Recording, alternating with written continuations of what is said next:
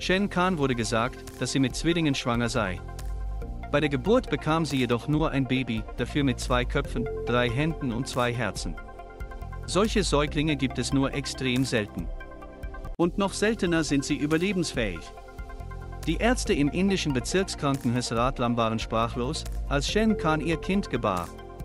Eigentlich hatten sie Zwillinge erwartet, tatsächlich kam aber ein Säugling mit 2 Köpfen, 2 Herzen und 3 Händen auf die Welt. Diese Art der Geburt ist als Dizephalie, auf Deutsch Zweiköpfigkeit, bekannt, wie The Mirror schreibt. Normalerweise haben die Siamesischen Zwillinge, wie sie oft auch genannt werden, zwar 2 Köpfe, dafür aber 4 Hände und nur ein Herz. Khans Baby, welches übrigens ein Junge ist, gilt somit als ein noch seltenerer Fall von Siamesischen Zwillingen.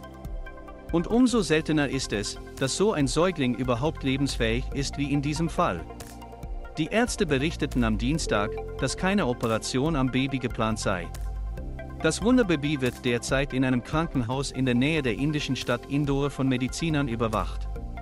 Die Mutter befindet sich immer noch im Bezirkskrankenhaus Latram. Zustand des Babys bleibt in ersten Tagen ungewiss.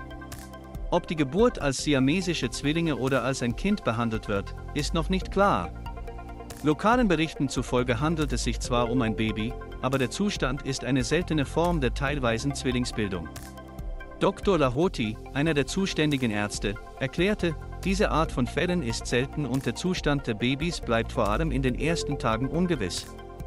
Die Ärzte hatten den Eltern nach einer Ultraschalluntersuchung gesagt, dass Shaheen Zwillinge erwarten würde. Über den außergewöhnlichen Zustand der Babys waren sich aber auch die Mediziner nicht bewusst. Der Säugling hat noch keinen Namen. Werbung.